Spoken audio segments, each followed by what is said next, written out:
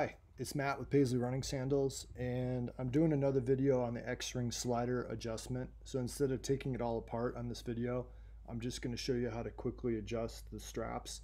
And remember, with this design, it's a slide-on, slide-off design.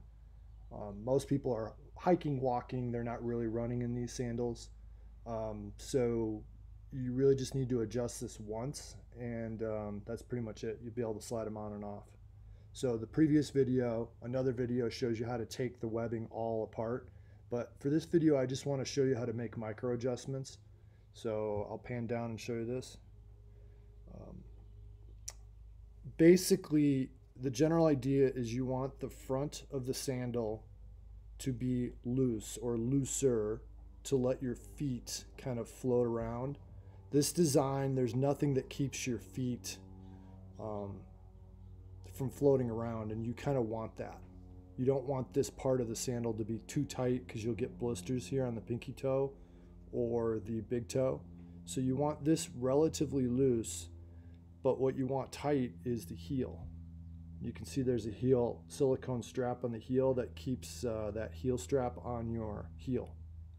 So the challenge is to adjust the front. You have to feed webbing all the way through the sandal.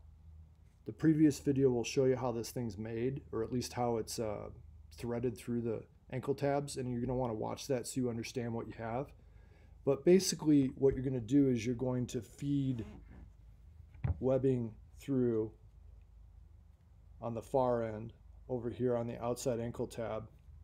And basically what you do is you're feeding material through, and it's sliding through all the checkpoints. So give it some play. And just travel that past that webbing through the whole process. This one's a little bit tight here, but you got to take that take up and get it through the buckle. And you do it kind of in 1/4 inch adjustment sections. And then it's going to go through the outside ankle tab. So feed it through there. And then pull it through the heel. And then pull it through the inside ankle tab, and then that allows you to free up the front of the sandal. Okay, and you kind of do it in like 1/8 or 1/4 inch increments, but basically you got to feed webbing through the buckle, the outside tab, the inside tab, and then that will give you webbing play to make the front looser. Okay, hopefully that helps. Don't be afraid of it. You can take it apart. The previous video will show you how to do that.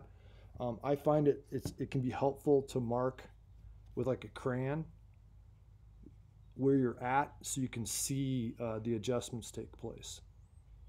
Anyway, Matt with Paisley Running Sandals, X-Ring slider adjustment. Hopefully that helps.